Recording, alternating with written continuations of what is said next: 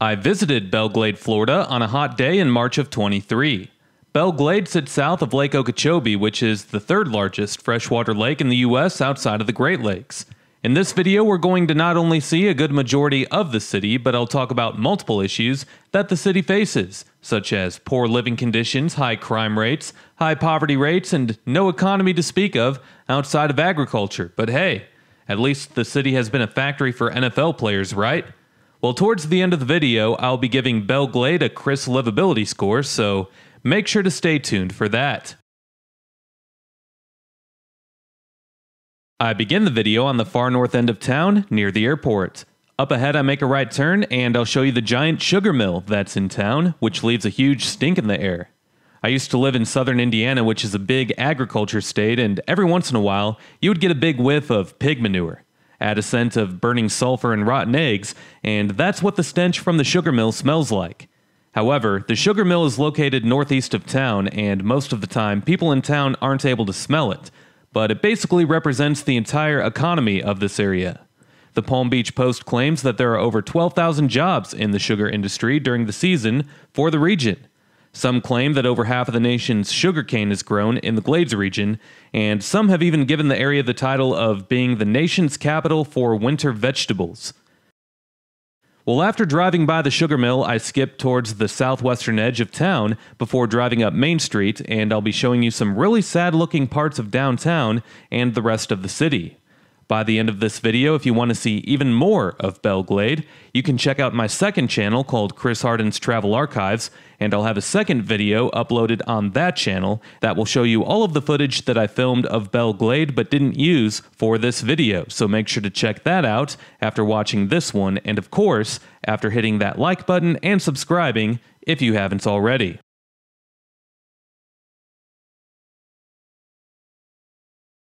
As we pass the sugar mill, I'll mention that Belle Glade is one of 3 cities in south central Florida that I visited while in the area, the other 2 being South Bay and Pahokee, so make sure to stay tuned for videos on those places as well. The name of Belle Glade was given to the city in the 1920s with the official slogan of the Belle of the Glades. Well, let me tell you up front that today, there ain't much Belle about this glade, and I don't know if there ever was. Belle Glade is sometimes called the Muck, or Muck City, and that's more accurate. Sometimes the name of Muck City is used to refer to the trio of small cities in this area. There's even a road that heads east of Pahokee that's called Muck City Road. The name comes from the abundance of muck in the soil for the region, which is favorable for sugarcane to grow. The muck comes from the floodwaters of Lake Okeechobee that deposited a thick layer of black silt over the miles and miles of flat wetlands south of the lake. That was, of course, before engineers built the area's flood control system. The Everglades is most often thought of as a giant swampland that's full of sawgrass and gators, but the Everglades is actually a very slowly moving shallow river that used to carry water from Lake Okeechobee to the southern tip of Florida. That is until Lake Okeechobee saw a levee and dike system. They call the Everglades the River of Grass. Native Americans called it Pahayoki, which in English means grassy waters. Anyway, today, the northern half of the Everglades has been turned into agriculture fields and is called the Glades, which is where we are, while the southern half is all a part of Everglades National Park. From here, I skip the footage to the opposite end of town, and we're going to head through this trailer park which is on the far southwestern edge of Belle Glade. Belle Glade sits in far western Palm Beach County, which, ironically, is among the top 5 wealthiest counties in all of Florida. When most people from the U.S. hear of the name of Palm Beach County, they might know where that is, as most people in the country have heard of the cities of Palm Beach and West Palm Beach, so people would automatically assume that Palm Beach County would be where those cities are.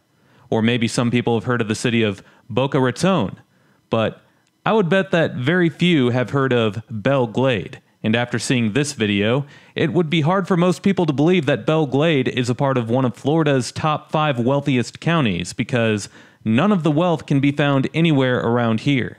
In fact, most of Belle Glade is really sad looking, and the housing stock through most of the city, not all, but most, is not in good shape at all. Well, I say this all the time, as in order to understand why a place is the way that it is, you have to at least have somewhat of an understanding of its history.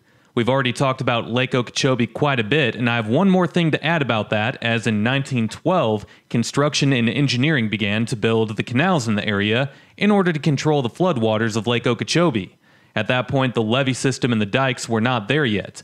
But of course, the canals being built through the land is what allowed the area to see its first permanent settlers, in which the only mode of transportation for a long time around here was by boat. In 1921, the railroad arrived, and at that point, the settlement that was once called Hillsboro was able to grow into an actual town. The name was changed to Belle Glade in the 1920s during a resident vote in a hotel lobby. That hotel, however, was destroyed in 1928, as was much of the rest of the town when a major hurricane came through and flooded Lake Okeechobee so bad that there were 2,500 people who lost their lives in the area. That led to the construction of the Hoover Dike around the lake for even better flood protection for the next time that Mother Nature struck. After the hurricane of 1928, farming continued to expand in the area as roads started to be paved. Packing houses were plenty in the area where farmers would pack truckloads of their product to eventually be shipped off on the railroad.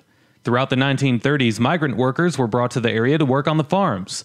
Living conditions were terrible for these people, made up mostly of blacks and Mexicans. In 1945, during World War II, German prisoners of war were sent to a camp east of Belle Glade near what was called the Everglades Experiment Station. There is a second camp in the nearby town of Clewiston to the west, and there were 22 of these camps in Florida altogether. In Belle Glade, these prisoners of war worked for 80 cents a day for the farmers in a bean canning factory and in the sugarcane fields, in which the farmers needed to be persuaded to hire them. Sometimes payments would be made in the form of coupons for cigarettes and beer. More on the history timeline of Belle Glade in a bit, as to the left is Glade Central High School, home of the Raiders. 96% of students are considered to be economically disadvantaged. As many as 93% are on the free lunch program, with another 3% being on the reduced lunch program. The school performs low in both math and reading, with only about 20% of the students scoring proficiently in each category. You can't argue about the school's football program, though, as among the most notable alumni includes NFL wide receivers Kelvin and Travis Benjamin, former NFL wide receiver and Super Bowl 43 MVP Santonio Holmes, former NFL defensive lineman Ray McDonald, and possibly the most underrated NFL running back of all time, Fred Taylor. Now, that was just a small list of some of the more well-known players to come out of Glade Central High, as the list is much larger than that. The nearby town of Pahokee has an impressive list too. To the right is the abandoned Glades General Hospital. The building was constructed in 1965 with the second addition constructed as recently as 2000. The Palm Beach County Healthcare District assumed ownership of the hospital in 2004, and just a year later, the building was said to have sustained damages from Hurricane Wilma. At that point, the county determined that the building was outdated, and they started building a newer hospital on the northwest end of town. Glades General Hospital closed in 2009, and it's been sitting here abandoned ever since. We're now heading north on Main Street, and this area is where all of the commercial business is in town. It's nothing more than your typical fast food chains, dollar store chains, and a few other grocery stores and home goods stores, but outside of this little area here, there isn't much business throughout the rest of Belle Glade. This is pretty much all there is. And while we're looking at all of that, we'll go over some more history of Belle Glade. Now, the muck has always had a negative reputation. In the 1980s, when AIDS was still being learned about by society, Belle Glade was labeled as the AIDS capital of the world, as it once had a rate as high as 1 case for every 541 people, a rate that was 51 times higher than the national average. Most of you know, but for the few who don't, this was during an era where society had a huge negative perception of AIDS. If you want to know more, look up the story of Ryan White from Kokomo, Indiana. The AIDS epidemic started in 1981, and the year was 1985 when Belle Glade received that title, so it was pretty early on in the AIDS epidemic. The outbreak in Belle Glade quickly became a national headline, and it put the town on the map, as it was the first time that many people across the country had heard about Belle Glade. At this point in the city's history, drug usage was unfortunately out of control, which is what kind of started the problem and started the spread. People would often pick up a used, dirty, and contaminated needle on the sidewalk and street, and that is kind of how things started. That, mixed with a high rate of prostitution in town, led to not only a high rate of HIV, but other STDs as well. Other reasons for the outbreak occurring is that during the 1980s, Belle Glade would see as many as 10,000 migrant workers from Haiti, Jamaica, and the Bahamas come into town during the season to work in the fields. They often brought drugs with them, and then they would sometimes trade sex for drugs, so yeah, recipe for disaster. Additionally, Haiti is a country that saw an outbreak around the same time that we're speaking of. This outbreak made people avoid stepping foot in Belle Glade, and it took a major hit on the economy in the 80s, as nobody was coming through town anymore to spend any money. We're now starting to get into the downtown area, but anyway, more or less talked about from the 80s era in this town was the living conditions. The temporary housing for the migrant workers was always terrible, but people who lived here year-round didn't have things much better. It was rare for an air conditioning unit to be working properly in many of the town's homes and apartment buildings, for example. And when you're living in poverty, such as many of the people of Belle Glade are, it's not like you have the money available to buy a new unit, or if you're renting, it's not like the landlords do much to maintain the buildings. Also in the 80s, I saw multiple articles when looking things up about the town that trash and human waste would be lining the streets and yards more often than not. And unfortunately, things aren't that much better today in some of Belle Glade's apartment buildings. Back in February of 23, which was shortly before I came to town, a video went viral showing what some of the living conditions in town were currently like, and I'm sure that you could find it easily if you did a search. Many of the apartment buildings that we have yet to see in this video are in terrible shape, and honestly, it's really sad that some of the people in town have to live that way. Off camera, I had a quick conversation with a local while I was here, and the guy couldn't have been nicer. He worked at the high school, and I doubt that he lived in these apartment buildings that I'm speaking of, but some of the students at that school most certainly do. So I'm not trying to say that everyone who lives in Belle Glade or that every home or place of residence is as bad as I'm describing, but there's most certainly enough people in town who do live in those conditions for it to be a legit concern for the city. Anyway, as we head through, you'll see a lot of residents just standing and sitting around outside in the shade with laundry being set outside to dry, as if standing outside in the shade was a cheaper way, or maybe in some cases, it's the only way to cool off under the hot and humid South Florida sun. With that said, I'll transition into talking about the economic stats for Belle Glade. Here you can see the population history. The town has seen some up and down trends in the population count since 1990, but it's mostly stayed around that 16,000 number. The most recent estimates, however, show that there are 16,700 people in Belle Glade, Florida, and the median household income is $33,000 per year, which is less than half of that for the United States as a whole.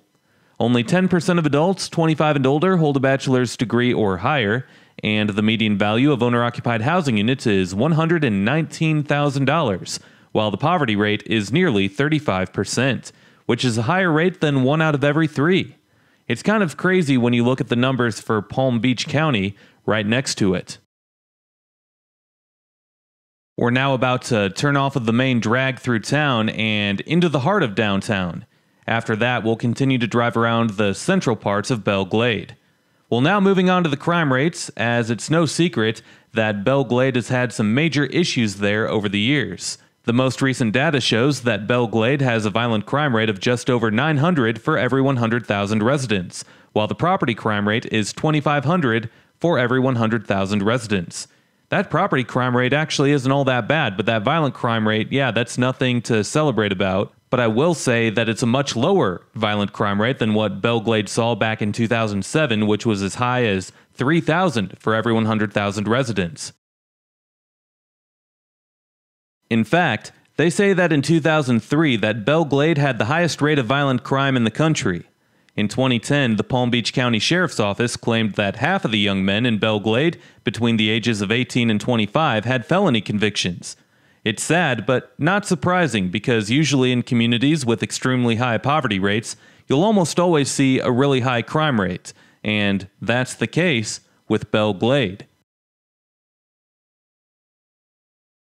You can see that downtown doesn't have much to write home about. It's tough to say what the solution is for Belle Glade. If someone had a solution, you'd think that the problem would be solved by now. The housing stock in town is awful, but there's not much you can do about that if there's no money to fix it. There are no high-paying jobs in town, but how can you convince a company to set up shop in Belle Glade if there's not a strong talent pool of young professionals? I guess it helps that there's a Palm Beach State College branch on the west end of town these days, but there's not much of a reason for people to want to stay in Belle Glade if they're trying to find a route to help their career path. It also doesn't help when you have officers who worked at the Glades Correctional Institution who, back in 2010, ended up being arrested on drug and bribery charges. Do a news Google search for Belle Glade and you'll come across all kinds of violent crime that makes the headlines. You see a lot of "man dead, another hurt in shooting in Belle Glade," or "shooting in Belle Glade leaves one injured, SUV riddled with bullets, 2 hospitalized after a brawl at Crossroads Academy in Belle Glade." I guess there's this, however, which is positive news for the community. HCA Florida opens multi-specialty clinic in Belle Glade. I tried emailing a few people from the area for an interview on the video, but no luck there. For the next several minutes, however, I continued driving around the central areas of Belle Glade, and much of it all looks the same. Boarded up old apartments and shops. The shops that are open look like they need repairs. It looks like every occupied apartment building needs repairs too. It's sad. But at this point in the video, I've talked about pretty much every key detail on Belle Glade's history and how it's pretty much always been the same city, with poor living conditions and high crime rates. The economy has never been much of anything outside of migrant work on the farm, which is not a high-paying job at all, but maybe one day in the future the city will be able to turn things around. It seems like it's on the right path with the crime rates trending down continuously over the last decade, so that's good at least, but only time will tell.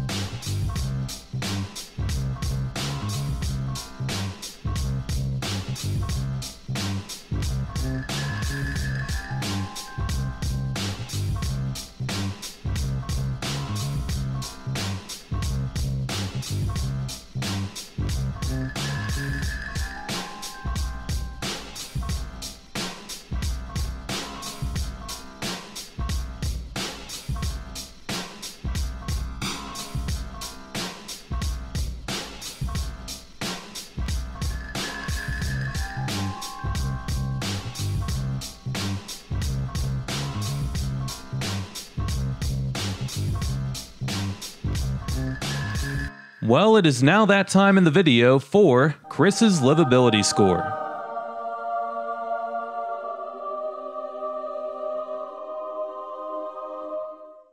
The first category is education, and while the schools don't perform anywhere near the best, I've seen much worse in cities like St. Louis and Detroit, for example, so education gets a 7 out of 20.